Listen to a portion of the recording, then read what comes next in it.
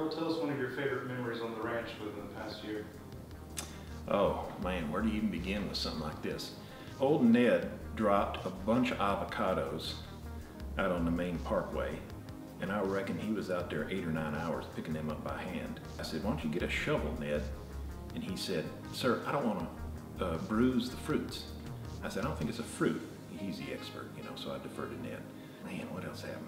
And kids got into the guest house. I don't know whose kids they were. They was riding a goat. I told them, I'm not liable. And they said, sir, we don't know what that means.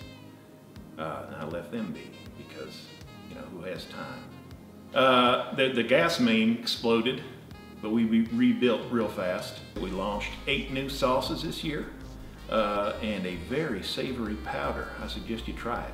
You can rub your ribs, you can rub your roasts, and you'll be the one in the neighborhood who boasts that you got the most flavorsome meat around. That's about it.